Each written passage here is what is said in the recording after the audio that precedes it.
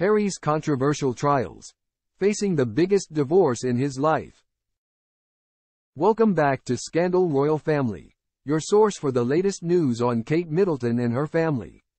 In a shocking turn of events, Prince Harry finds himself accused of providing fake evidence in 2 trials, leading to major repercussions.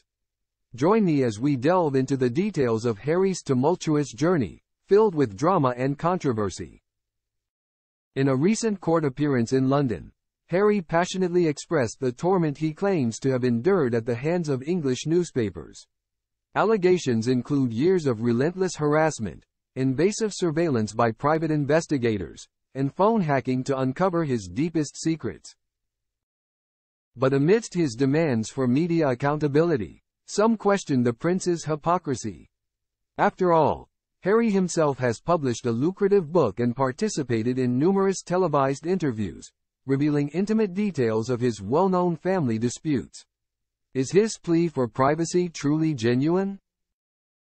Nonetheless, Harry's revolt has yielded unexpected results.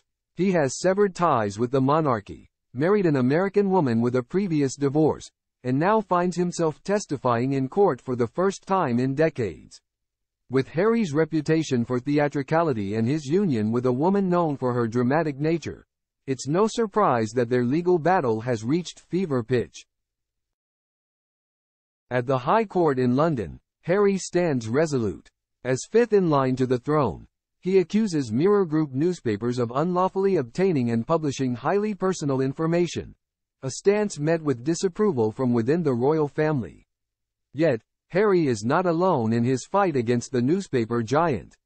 His lawsuit has inspired a multitude of other claimants who allege phone hacking and invasive surveillance. Over the course of 2 extraordinary days, Harry meticulously scrutinizes 33 articles published between 1996 and 2011. He insists that the stories contained unlawfully obtained private material, fueled by his deep-seated animosity towards the British press, whom he holds responsible for his mother's tragic death. His mission? To dismantle and control their influence.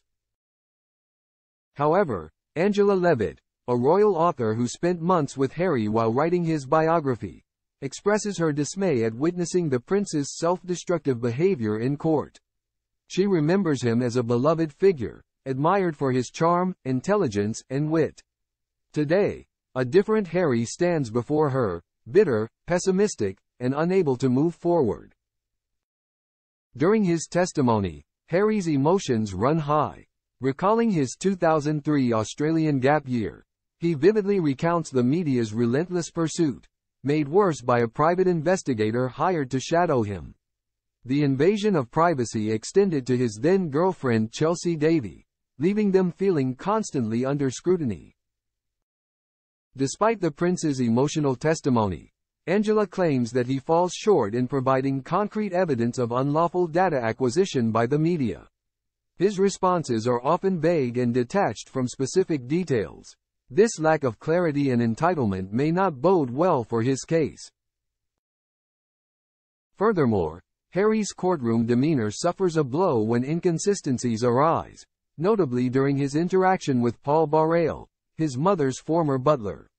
While expressing his disdain for Barreil's exposé on Princess Diana, Harry paradoxically admits to desiring a confrontation in his autobiography.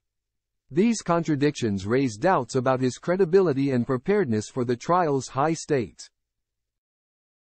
However, it's crucial to acknowledge that Harry's case holds merit.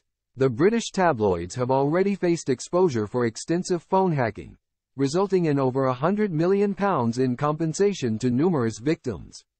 Among them, Alan Yentob, a BBC executive whose phone was hacked, aligns himself with Harry's legal team, confident in their chances of success. Yet, Harry's legal battles are not his sole concern. Rumors of strains in his marriage surface, fueled by reports of a West Hollywood hotel room being kept available. While speculation circulates, only time will reveal the truth behind these allegations. Lady Colin Campbell, an authority on royal relationships, recognizes the signs of a potential breakup. Having experienced her own failed marriage to the 11th Duke of Argyll, she predicts that Meghan Markle may decide she no longer needs Prince Harry, leading to the end of their fairy tale union. As the story unfolds, it's evident that this is only the beginning. More claimants step forward with their own stories, and the legal battle continues to unravel. Prince Harry's future remains uncertain, with both his legal battles and personal life hanging in the balance.